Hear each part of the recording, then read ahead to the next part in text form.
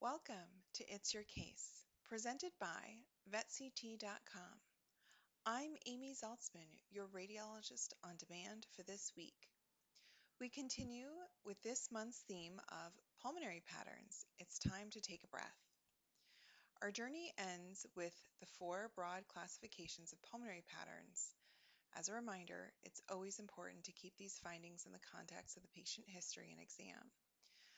A brief commentary is included after the case about the pattern.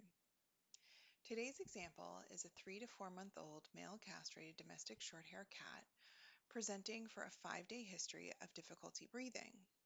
Approximately a week ago, he presented for difficulty breathing, vomiting, and eating elastic bands. At that time, abdominal radiographs did not reveal any evidence of obstruction. He was put on a prescription of amoxicillin and clavulanic acid for increased respiratory rate and effort. He presented early today for an appetence of 3 days duration. On exam, there was marked respiratory effort.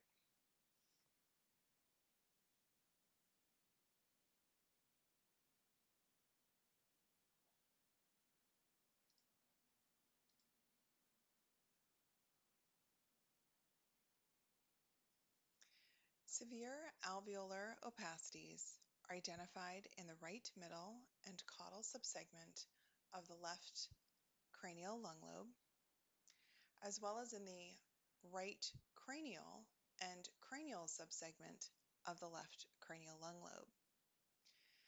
We observe that there is an air bronchogram in each of these areas, and that there is lobar margination of the middle lung segments.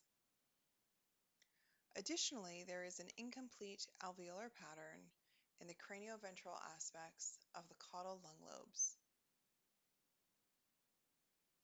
There is sparing of the caudodorsal third of the lungs in the lateral views.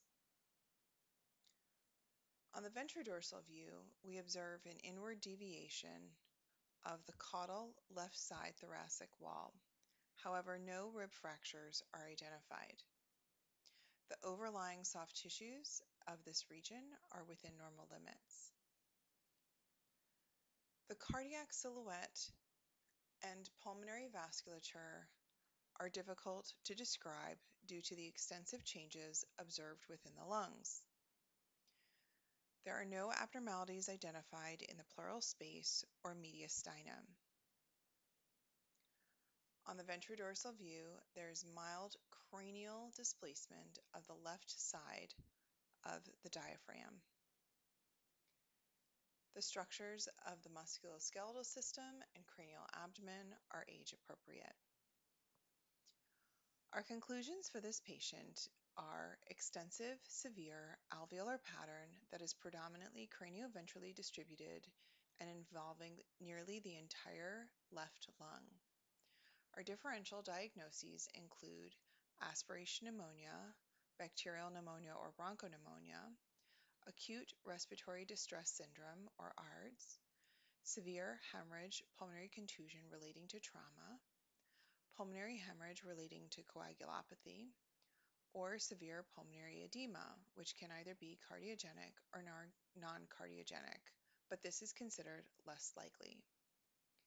Based on the cranioventral distribution and historical vomiting, bronchopneumonia is prioritized. Aspiration pneumonia is a subset of bronchopneumonia. The inward deviation of the left side caudal thoracic wall is most likely related to decreased volume of the left lung, and in the absence of overt radiographic evidence of trauma, it is likely due to the decreased volume. A congenital malformation cannot be entirely excluded as well.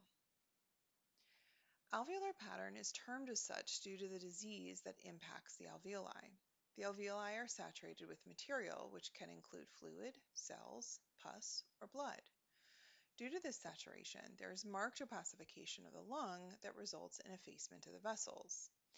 If you recall from last week's discussion, in contrast to an unstructured interstitial pattern, where the vessel margins are partially visible, Here we see that the vessel margins are completely obscured by the pattern of the lungs. The typical source of contrast that we observe within the lungs is really only limited to the large airways, and this creates a pattern called air bronchogram. When the extent of the alveolar pattern is so severe, as we observe in several of these lung lobes, we see discrete margination of the lung lobe itself called lobar margination. If the entirety of the lung itself was defined, then we would have what's called a lobar sign. This contrasts with pleural fissure lines, which can define the boundary of the lung lobe, but this arises from the pleural space and is typically associated with the presence of fluid within the pleural space. Alveolar patterns in many circumstances are part of a range of severity of parenchymal disease that often can begin as unstructured interstitial pattern. In this category, it represents the severe end of the spectrum. Be sure to view the full report associated with this case. Thanks for listening, and remember, it's your case, so please post your questions on social media.